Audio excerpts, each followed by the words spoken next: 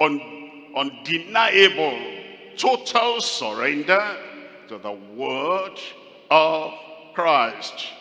Look at that point now, just that point, number one. We're looking at absolute full surrender to the word of Christ. Look at the three things there.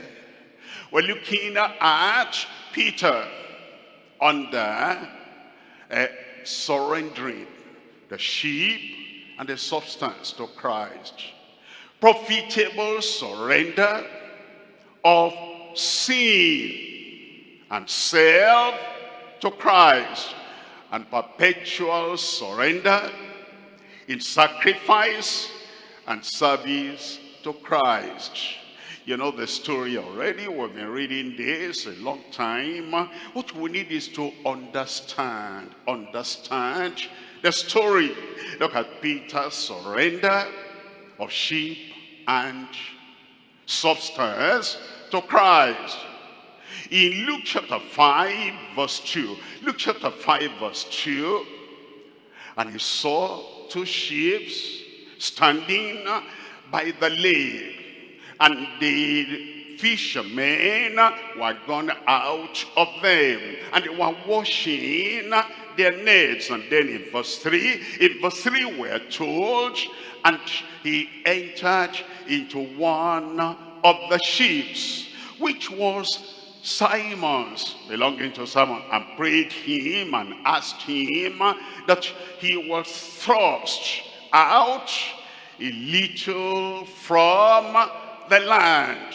And he sat down and taught the people out of the sheep. You see, they had caught nothing that night, but that poverty, that penury, that nothingness did not hinder the fact that when Jesus asked him for the sheep, for the substance, for what he had, he didn't say, well, no money, no food, no fish, no profit. It's not the time to serve the Lord. No. The people who want heaven more than earth, the people who want God more than self, they don't consider all that. They surrender fully what they have. That's how Peter got saved. You know, the miracle that followed. That is how Peter got saved. That's how we get saved. You come, you must surrender something. Even things that were profitable for you. If you are dealing with a profitable job, you are selling what you shouldn't be selling. Maybe cigarette, maybe alcohol, maybe your body, whatever you are selling to make a living. Now, Christ wants to come into your life. You must surrender all those things that brought gain, that brought money. I'm going to ask you, you say you are born again. You say you belong to Christ. At the point of salvation, what have you surrendered? Have you left anything? Have you abandoned anything? Even things that were gain and profitable to you. If Christ demanded that you submit this, you surrender this, have you done that? That's the question. It's not just a matter of, I know the Bible, I study the Bible. Yes, I understand. What have you surrendered? I know what I surrendered. I know what I gave up. In the church I was born again, that wasn't my original church. I had another church I was going, and I was doing something for them there, I told you before. And when the call of repentance and salvation came, where I was known, where I was appreciated, I surrendered that thing. Have you surrendered anything? Look at number 2 here. Number 2 here, we're looking at profitable surrender of sin and self to Christ. At the point of salvation, you have to have definite things you forsake. At the point of sanctification, you go back to the Lord, there must be something that you surrender. Something that you surrender. I can't understand how somebody can come to the Lord. There must be something God has observed, that although you are saved, now for you to be sanctified, this has to go. That's sanctification. We call it consecration. In the heart, in the mind, in the things we possessed, in our nature, in our depraved mind, the things that will not allow us to match with the life of Christ. Saved, all the external sins are gone, but self is still dominating, and self is coming in competition with the Savior of the soul and the sanctifier of the spirit. And we have to come again and have this surrender of self. Have you surrendered anything beyond the point you are saved? Think about it. Think about it. He wants us to come to thoughtful reflection. Have you surrendered anything? Self. Having it your own way. Self. Having it on your own terms. Self. Wanting to beat down anyone that will not agree, align with your self-centeredness. Have you surrendered that? At salvation, we surrender, we give up, we forsake sin and all the things that used to bring profit to us. We forsake everything.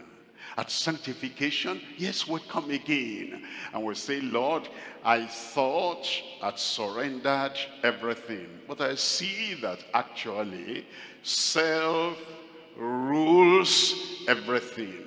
In the church, at home, with the husband, with the wife, with the people we're working with, in our various homes where we earn our living. Self-centeredness. To be like a manager, master controlling everything and everyone. At sanctification, we come, we surrender everything. Concerning number 3 here.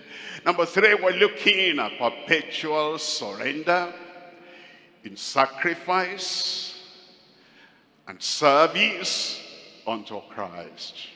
Personal, perpetual, perfect surrender. Throw your net there. And he threw the net there after saying, we've toiled all the night and we caught nothing, but at thy word. That's the Christian life. I have my own feeling at thy word. I have my own story I could tell all the night, but at thy word. Left to me alone, I would not like to do that, because I've tried that and it doesn't work. But at thy word. When you come to the point you want to be serving the Lord, you want to be totally yielded and giving to the Lord, what matters now is not how I feel, how I think, what's comfortable, what's convenient, what I'm used to, what I'm not used to. No, no. By my training, no. At thy word. That is Christian life. That is Christian service. Anything apart from that, anything beyond that, is not acceptable to the Lord. You must come and surrender. Not my will, but thine be done. Not my way, but thine be done. Now they caught a lot of fish. A lot. And this was the greatest number of fish they ever got in their fishing career. And then Jesus said, follow me. And they forsook that. They forsook that. They didn't continue. Lord, let me first sell this. Let me first, after all, you gave the blessing to me. Let me first go and do this, and then I will come and follow you. No. They left all, and they followed him. What have you left? Without grumbling. What have you left? Without carnal comparison with other people. I left so much, and all these other people, they are not leaving anything, and they are all still involved. That's carnal comparison. What have you left? Have you left your own ways? Have you left your own profit? Have you left your own mind? Let me say my mind. Let me show them my mind. No.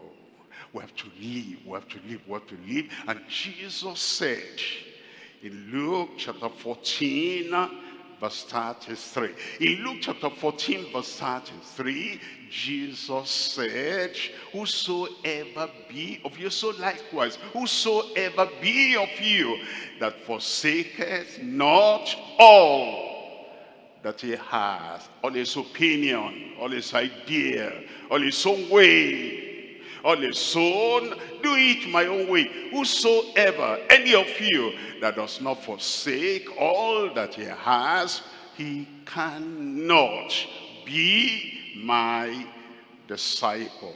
Surrender at the point of salvation. Surrender at the point of